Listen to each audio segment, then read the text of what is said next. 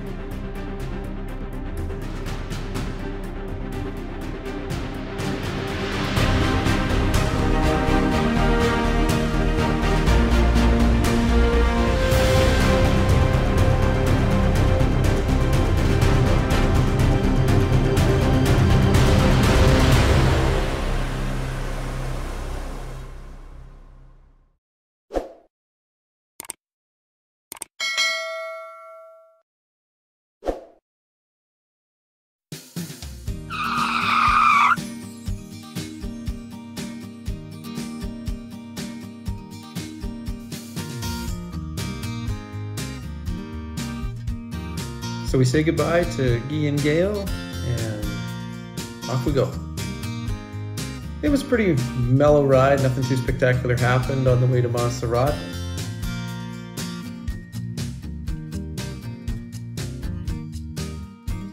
Until we got across the river and started heading up the mountain, and it was a really fun ride up that mountain. It was, lots of twists and turns.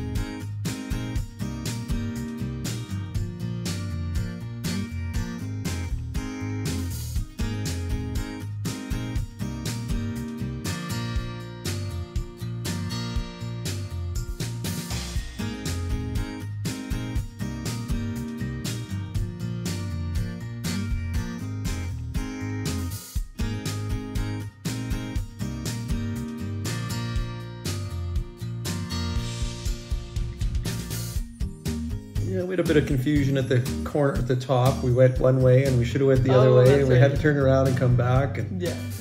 But we got through the gate.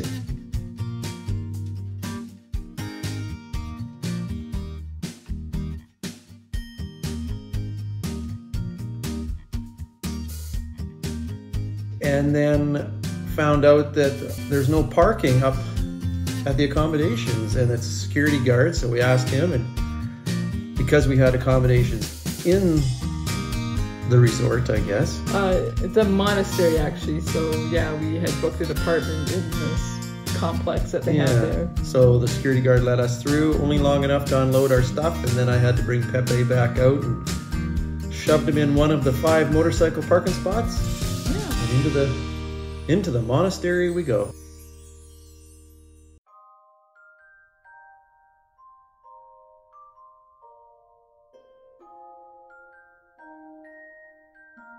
There's buses, there's a cable car coming up from the town below. Yeah. So there was a lot. It's a very busy place. Yeah, I think there's even a train that comes up the hill.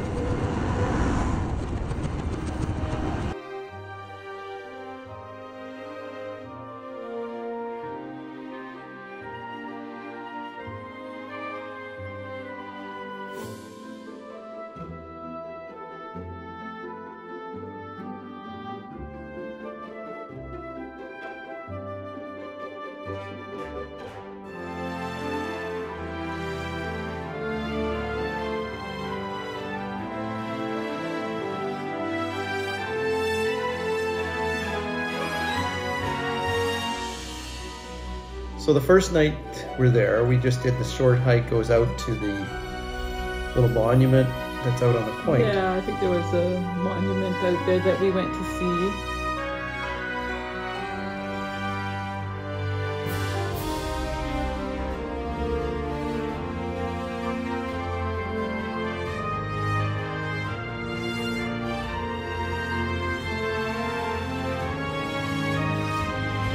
Little walk around in the evening, check things out. Yeah, it was again nice once all the day tourists had gone. It was a nice area to check out.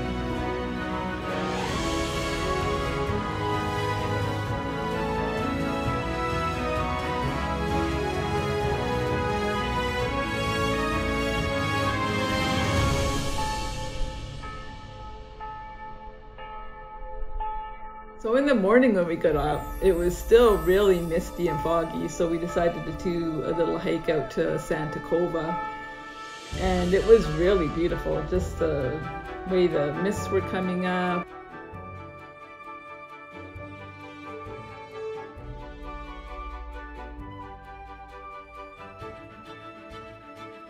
It was quite a beautiful we hike. could hear animals rummaging around in the trees around us. And you know, the interesting thing is we're so used to so much wildlife here in British Columbia that, you know, we're always on the lookout for it, but really very rare to see anything in Europe. But all of a sudden, out of the bushes jumps these, we think, are ibex.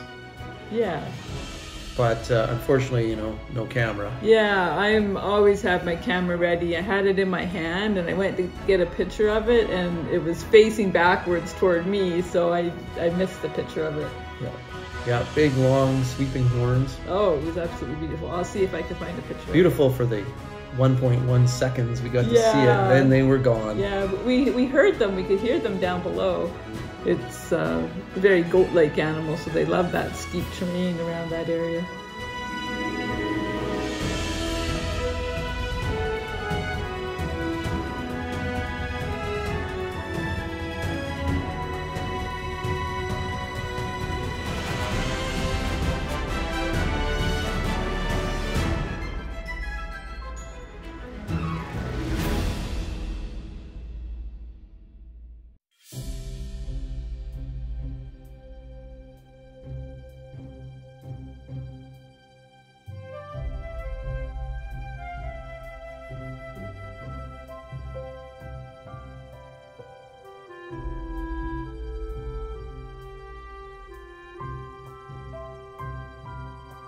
It started to warm up as we made our way back to the monastery.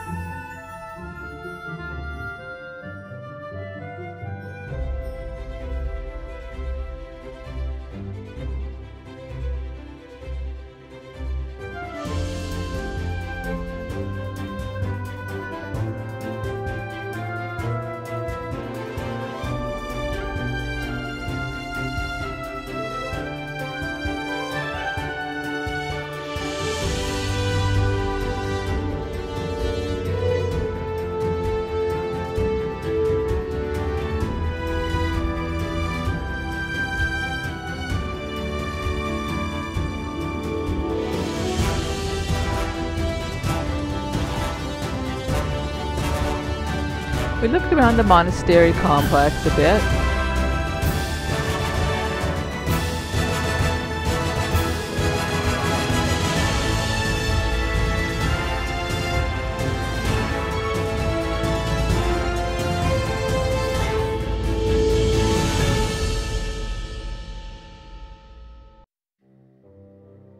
We saw this bridge and decided to see where the path would take us. The path led us further and further up the hill.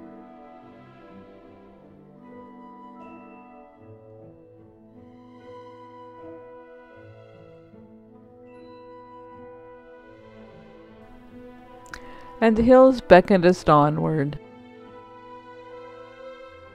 We hadn't planned on a long hike, with me in just my sandals and only a half-empty bottle of orange crush.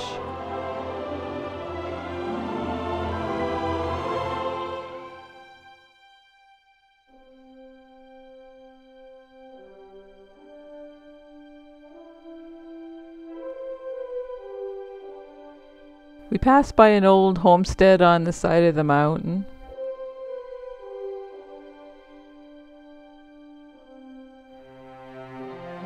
These mountain rocks were incredible. I believe they're called breccia, and they look like cement.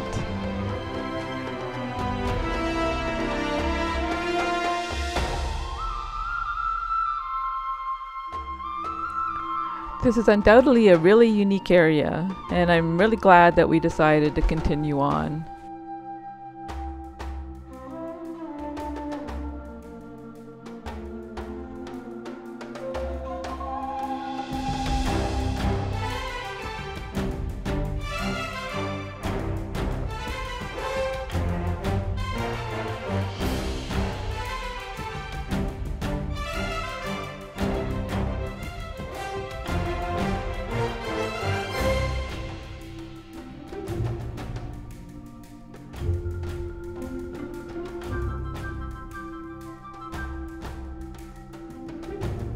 we just spent the last hour or two hiking up Montserrat.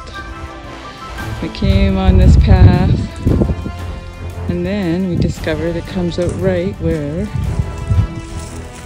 the funicular is. We could have rode it up. Well, whatever. We saved $6, I guess. This is a picture of the funicular. I don't think Glenn was real keen on that ride. Apparently it's the steepest one in the world. Whichever way you decide to get to the top, it has an amazing view, and it opens up the whole other side of the mountain. Since we were up there, we headed off to check it out.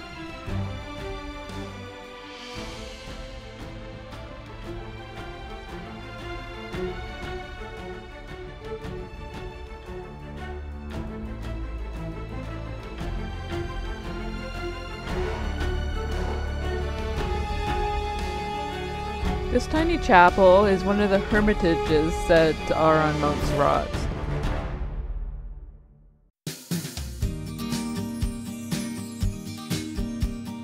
We ventured further up the hill to see some of the remains of some very old hermitages. Some of them were in caves, some of them had some walls left.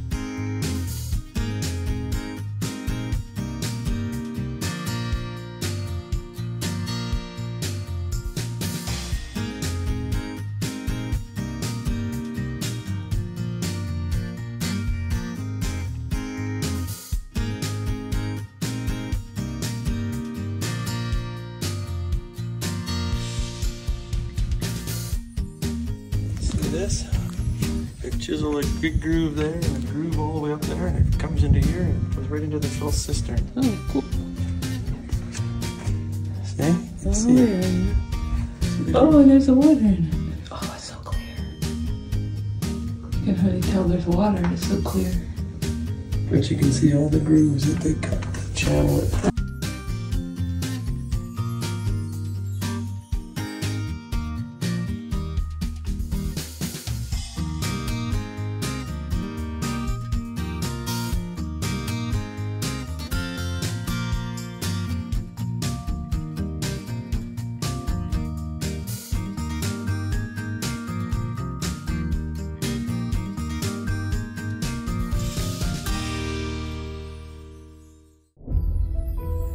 We joined back on the main path that head back to the funicular. We decided just to hike back down instead of taking the funicular.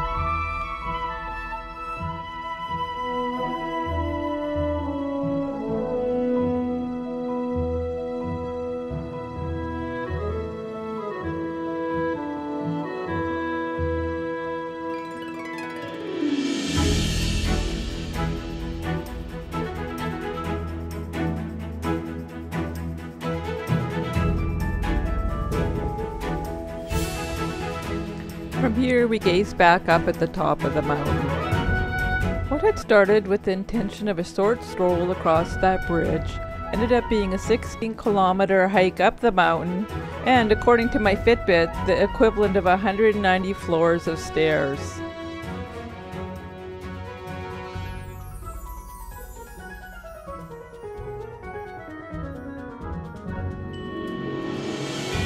We really loved exploring Montserrat. It has quite the human history.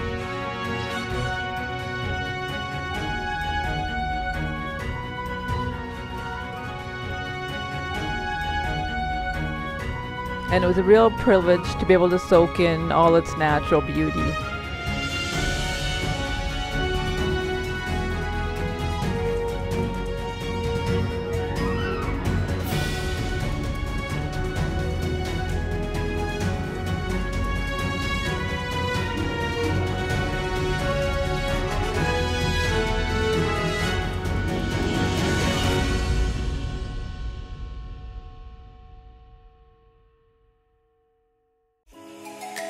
next episode, we are heading down out of the mountains to the coast, and we're going to the seaside town of Peninsula.